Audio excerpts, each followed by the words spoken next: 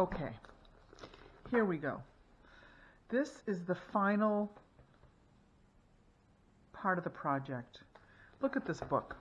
So, because I've done it myself, it's easy to see the imperfections, and it's still easy to see how beautiful it is. So, I'm going to focus on how beautiful it is. I have a decision to make. Which side is going to be the front cover? So, I'm going to pick the side that looks the best to be the front. Okay, so it's clear which one looks the best. This one's definitely got a lot going on. So this is the front. And so all I have to do now is I'm going to put my yes medallion on there, my embellishment. Thank you, Juanita. But before I do that, I have got to go in and cut out all of my little extra strings. These were the strings that I put on to bind each individual book to the spine, the cardboard spine that I put in.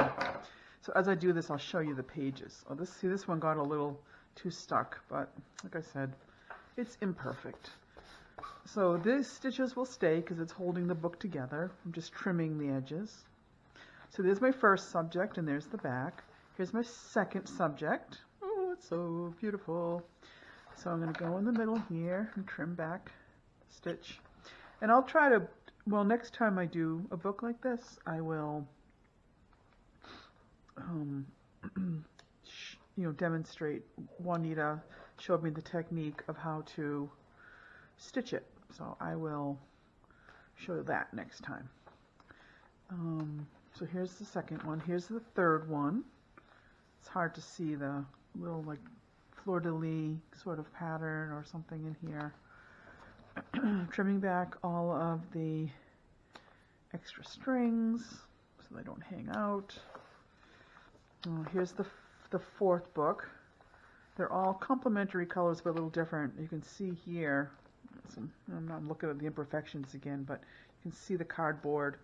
If I could do this again, I would turn the cardboard to the white side, but whatever. Okay, so here is some more string and my fourth subject of my book. Fourth subject of my notebook, I should say. Okay, and then the last, but not least, one of my favorite ones. Ta-da! So beautiful. And I'm going to cut this. And I'm going to cut this. And I'm going to cut this. Oops. And so now, and here's the back side. This actually looks pretty. This actually looks great. So if I was going to make this the front cover, that would work. But this just didn't. You know what? I didn't use this great brush. I used a crappy foam brush. So I recommend using a better brush too. That didn't help. But so this is the front. And I'm going to take my yes and I'm going to pin it right here. And I'm going to use the stinky glue again because I think it'll be a better holding glue. Boy, I'm really proud of myself for finishing this project. I'm more of a person that, starts a project more than finishes a project. And I'm pretty proud of myself. I mean, I finish important things that, especially when other people are involved. But to sit alone and do a project is pretty impressive, in my opinion. So, where should my yes go? I think I like that right there. Yes. So I guess I'll just hold it there for a few seconds. And this is also a clear drying glue, although I wouldn't want to paint the whole thing with it. So, there we go. Yes. Oh, I really like it. I really like it. So that's not finished. I'm going to actually put a couple of coats of Mod Podge on it to shellac it to the book. But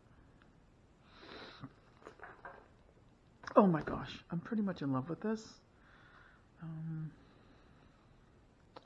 Okay, so let me get my Mod Podge out. So the book is still a little tacky to the, oh shoot, that's a lot. It's still a little tacky to the touch. And when it's completely non-tacky and ever so dry, I am going to put the vice grip back on it. It's over there on the counter. I'm going to put that vice back on it and sort of hold it all together and skew it a little because you can see my back cover is, longer than my front cover. So I want to skew it, and then I'm going to vice grip it and hold it. I think it'll work because it's still pretty flexible.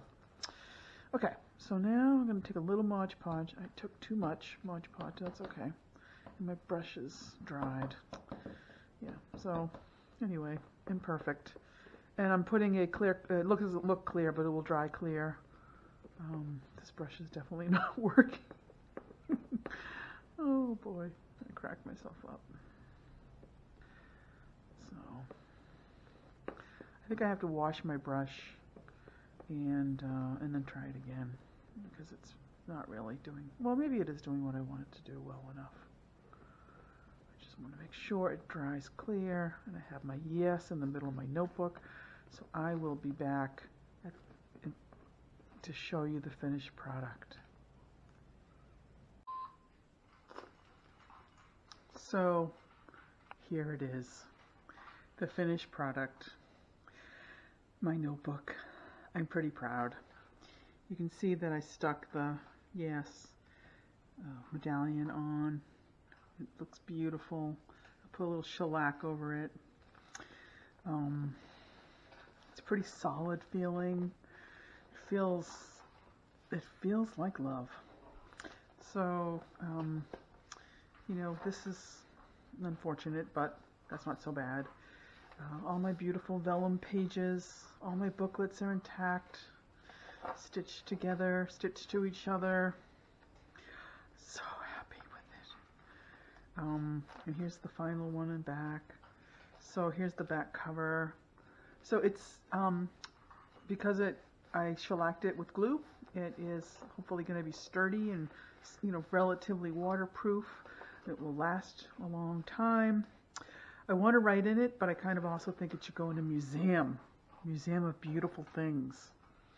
But I'm really proud of what I did. It was really powerful to go from